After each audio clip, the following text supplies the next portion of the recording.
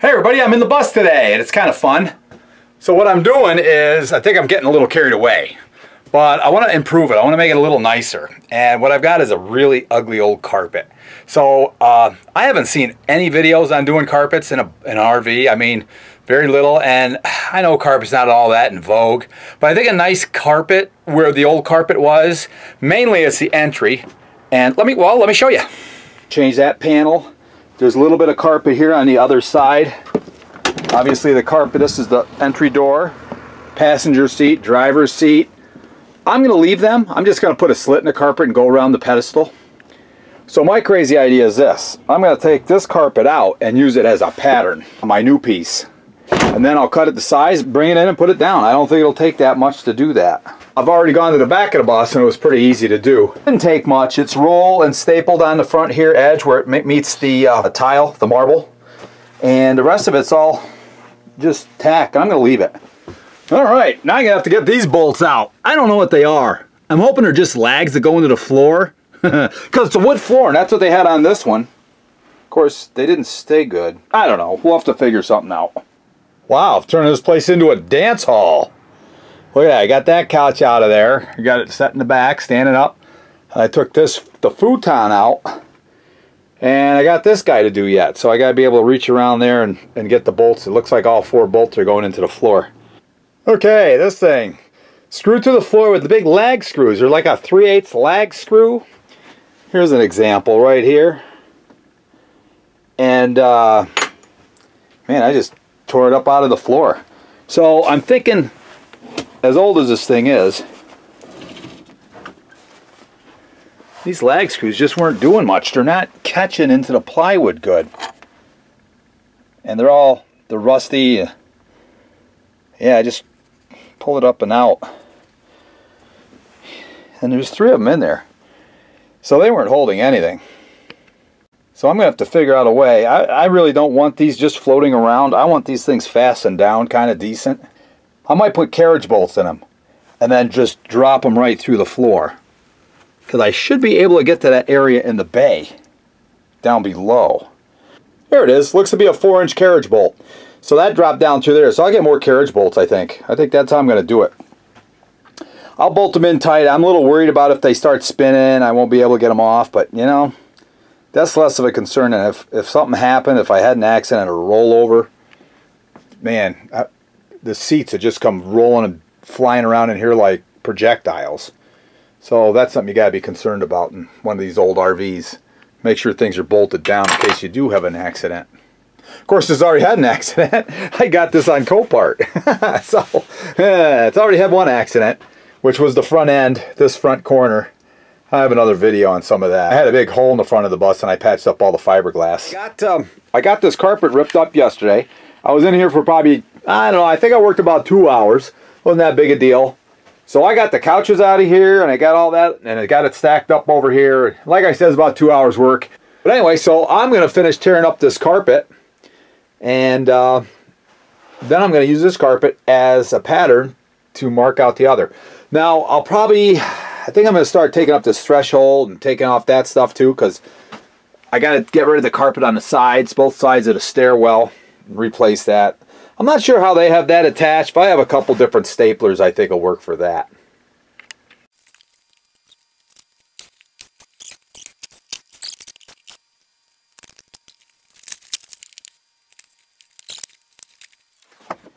The original guys who did it have the same idea I got. They just cut around the seats, just like I'm going to do. So that's really going to work out good for me because I can really use this piece of carpet. I'll be able to use it for a pattern.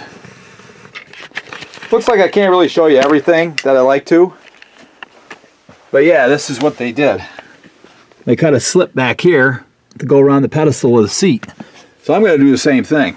In the meantime, I'm going to keep pulling up carpet. I've got that pulled up around there. I'm going to have to use some pliers or maybe a flat bar because I think they stapled it down underneath this seat. So, but anyway, you can't really see under there good, but yeah, they stapled it under the seat. They also did a nifty little thing where they went around the pedestal with some carpet, but it looks like a different carpet. I'm going to do the same thing. I'll just use the carpet I got because I'm going to have a little extra.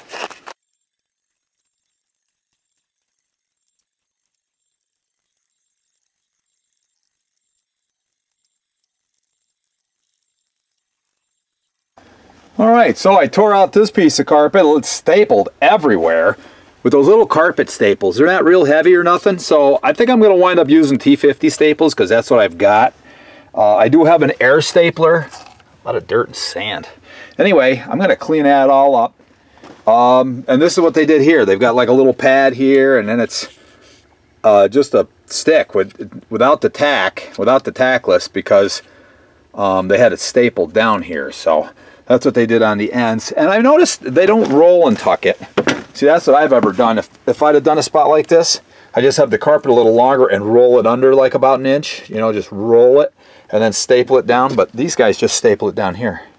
So it's going to be kind of a quick facelift, because I'm just going to throw down new carpet. I'm going to leave the old pad, unless it stinks or it's really rotten, but I don't think it is. What I've seen of it so far, it's pretty decent. Probably give it a quick slight vacuuming and call that old pad good.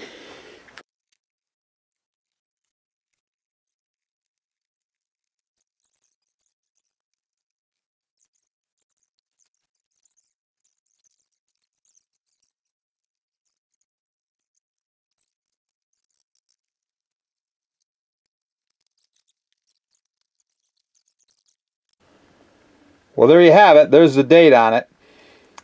04/23/07. That's when they changed this carpet last.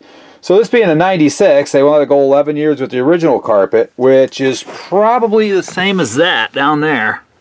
More of a gold, and then they replaced it with this. Now I changed it up quite a bit. I'll show you once I get the carpet down. Looks like rolling it from the front to the back was the way to roll. So now I'm going to take it and drag it out of here. Take it out to my barn and use it for the pattern. Okay, I've rolled out my new piece of carpet. I got this from Liberty Carpet. It's my local carpet store, and I really like those people over there. They really went above and beyond, I think, because they cut it 3 times for me. Well, this is a 12-foot by 16-foot piece that was a remnant, and I have less work to do, and I'm lucky. I got my barn floor I can lay this all out on. Now what I did is I had some Luan sheets from an old job that are just laying around. So I threw them on my concrete floor, and now I've got the old carpet laying on top of the new carpet. I got space around the edges on both sides. Wow, the more I walk on it, the more it walks around on me. It keeps moving back. That's weird. Okay, so I gotta tug it I gotta tug it back that way a little bit. Well, actually I think it's good enough, because I want to trim that out. I want to cut around the seat pedestals. I want to cut this shape out again, because this shape was working. Around the pedals, around the steering column. I'm probably going to leave this extra material here because it'll just fold up and under, and that'll be fine. And the same thing here, because there's space up in front there where that can just disappear up under the dashboard. I'm going to cut this box out for where the TV sets, and that's the stairwell. This side over here, I'm going to let this go past. I'll just cut that out completely. So this piece, this folds down over. You can see where the bullnose was, and that's the edge where it folded down over. So I got to make sure I keep that long. Maybe what I'll do, of course I got to make a decision, because if I leave this long I lose that corner. So I don't know. Maybe I'll just cut it the same way. Yep, that's what I'll do. I'll cut it the same way and do the bullnose. Okay, I made my cuts. I use this as a template, and I cut my new carpet, and most of the cuts I made a little wide. I got a big edge there I'm going to trim. I'll cut that when I'm in there. That's a little bit tighter, you know. This one I left a little extra meat there, and this I extended that all the way. I extended this all the way too, because I can just leave it or trim it or whatever. In front of the TV house, I left that long because I know I was short.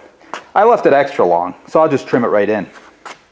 And then it's a little bit tight here. I might have to trim it a little bit, and most of that I left a little wider. I think, like this extra here, I think that'll tuck up in. If not, it's just a swipe away. I can always, it's easier to cut twice than to cut too short once and then what? So that's my philosophy on that. And this I'll trim in. I'm going to roll up the old carpet and get rid of it, and then roll up the new carpet and take it on in the bus. So I'm going to coil this up from this side. I'm going to roll it up from this end to that end, so when I put it in the bus, I'll put it down in the back and roll it to the front. And then I'll start putting the tougher pieces in, laying them in place. I should have just done the ballsy thing and cut it right to length instead of leaving that extra. Now it's just going to make it tough in here because this is one small room and I got to roll it out between the walls. So we'll see how it goes. I'll probably have to struggle a little bit, but we'll give it a whirl. So I got it rolled up, I got it laid out. I got to tug it that way, get it up under the seats. Oh, I'm almost there. Huh. Well, that happened kind of quick. I don't know how it happened that quick. I don't remember tugging it that hard. Oh well, don't look a gift horse in the mouth, I always say. It does got to roll around that way now, so we'll give that a whirl. I always say that, we'll give that a whirl. I don't even know why I say it, but I do. Now, how am I going to tug this? I can't even get in there. That's why the tilt wheel's such a good idea. Whew. It's hot in the old bus. You gotta get the air conditioner going. Yep. That's better. Oh, I should have cut that all the way. Got my knife, stalled wheel. I'll have enough material here, that's for sure, around the dog. Not a dog house, it's a TV house. Okay. I'm yelling at myself. Pretty hot in here. Jeepers. Solar gain. A lot of solar gain to that windshield. Whew. Gotta lose a shirt. Oh, by the way, this shirt's not pink, it's salmon. Yeah. It's important to know. Whew. Okay. Kind of wish I could have taken these chairs out of the way. I guess I could have, but yeah, it's just a lot of work. I didn't think there was a payoff. So I think what I'm going to do now is the seat belts. I'll tuck all the seat belts up in. Got to find my slots I cut. Pull these seat belts through nice and even. And you know what else? I want to start on this end and work my way that way, don't I? Yes, sir. So this one first.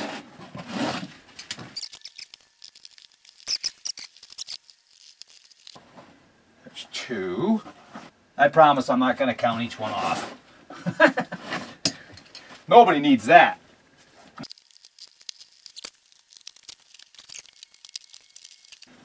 Tell you what, it smells a little fresher in here already. That carpet, it's kind of stinky.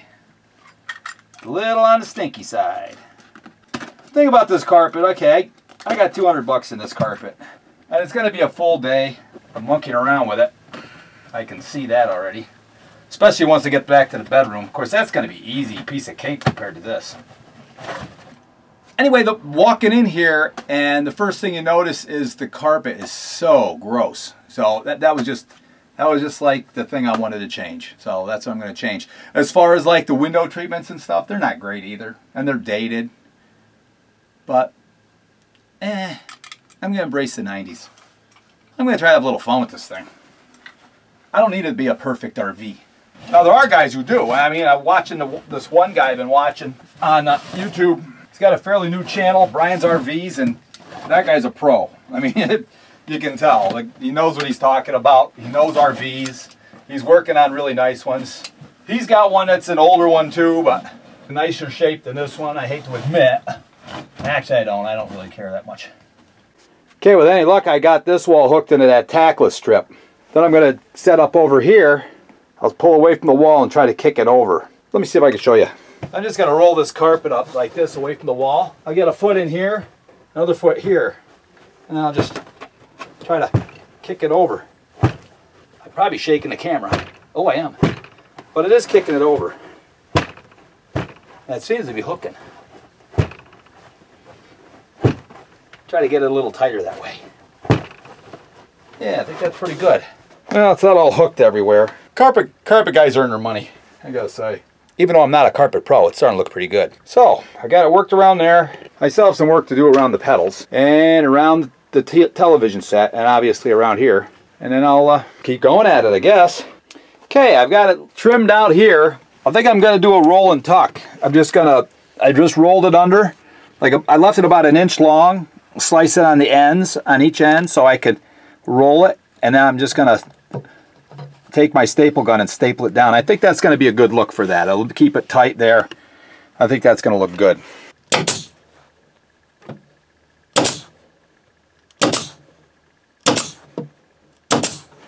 Well, that's it. It's as good as it's going to look. There's a little piece of blue sticking out there. Driving me a little nuts, but I think I'm going to like that good enough. Now I'm going to take the other staple gun, the smaller one with the T50s. I'm going to tack around by my pedals and stuff so all that stays down. There's no way to have a tackless strip there, so I'm going to tack that down with the smaller staple gun.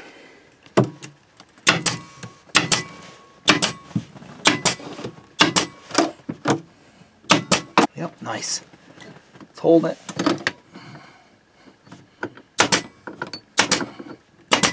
Nope, gotta go to the bigger staples. It's okay, I'll just throw a couple of them in there. Yeah, that'll just keep it down to where it looks good. Okay.